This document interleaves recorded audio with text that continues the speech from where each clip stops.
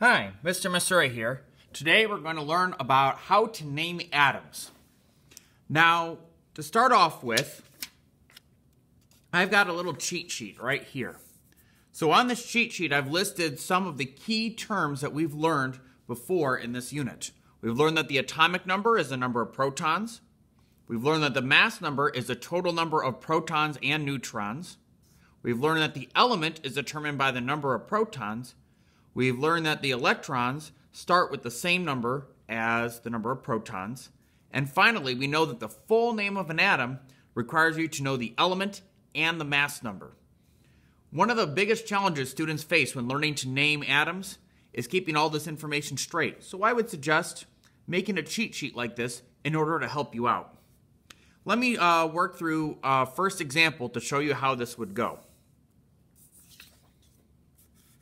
So here's the problem. It says, in a potassium-37 atom, tell me the number of protons, the number of electrons, and the number of neutrons.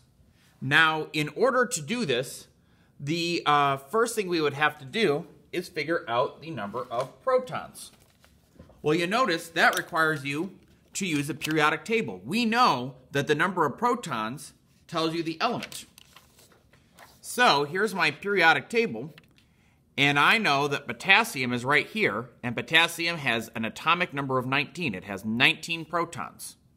So, because I know that element is potassium, I can use a periodic table to know that that starts with 19 protons. Next comes the electrons. Well, I know all atoms start with the same number of electrons as protons. So, if it has 19 protons, it must start with 19 electrons. The last one, and the hardest one to figure out, is the number of neutrons. So, to do this, we have to realize that this full name here, that 37, is the mass number. That means this 37 means that there's 37 protons and neutrons all together. Now, we know that there are 37 protons and neutrons all together. Out of those 37, because it's potassium, we know that 19 of those are protons. So how do we find the number of neutrons? We subtract. So if we subtract 19 from 37, we get 28.